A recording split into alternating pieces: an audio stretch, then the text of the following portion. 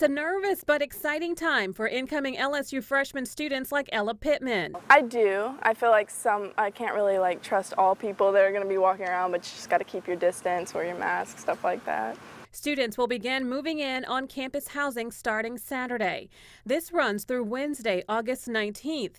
While each student is allowed to bring 2 people to help them move in, because of safety concerns this year, no volunteers will be on site to help. Our coronavirus standards for campus housing this semester include face coverings are required in common spaces of our buildings, and that's for guests as well on move-in day. So that includes any space outside of your room.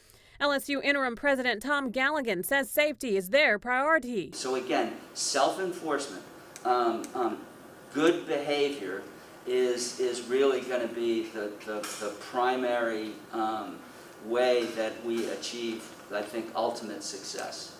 I think there'll be some of that. There'll be cases. As students are getting ready to make their move into campus for the new year, Pittman is excited to become a Tiger. So yeah, I feel good about it. And most of my classes are online anyway, so. Crystal Whitman, NBC Local 33 News.